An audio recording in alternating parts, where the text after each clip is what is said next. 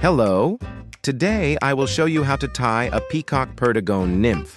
For this fly pattern, I'm using a hen's BL164 size 18 hook. On this hook, I have threaded a silver tungsten bead with a diameter of 3.3 millimeters. The whole fly will be tied with hen's ultra-fine thread in pink color. For the first, we will fix the position of the tungsten ball on the hook's shoulder. We will take a feather from a grizzly cock and prepare 3 to 4 segments for the tail of our nymph. Measure the correct size. The length of the tail should match the length of the body. Tie along the hook shank.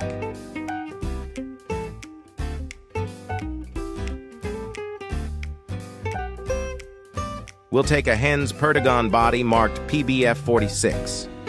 This lamella has holographic peacock highlights, which increases the attractiveness and success rate of your fly. Tie the lamella along the hook shank to the tail.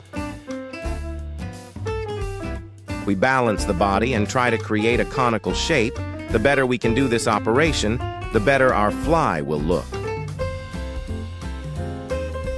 When we have the body ready, we start wrapping the lamina around the hook shank, wrapping next to the wrap to the tungsten ball of the fly.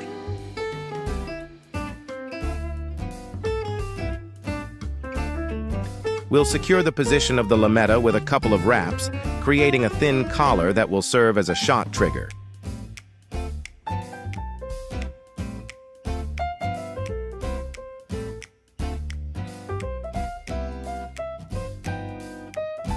Take the UV glue, apply a drop to the body, and using a needle, spread the glue all over the body, again aiming for a cone. Make sure you take care with this step, as the final look of your entire fly depends on this process.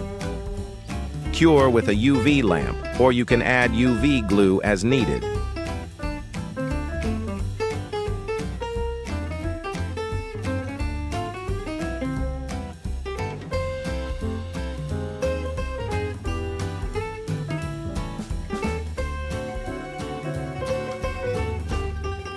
And here is the Peacock Perdigon nymph. Strong threads and many catch a fish.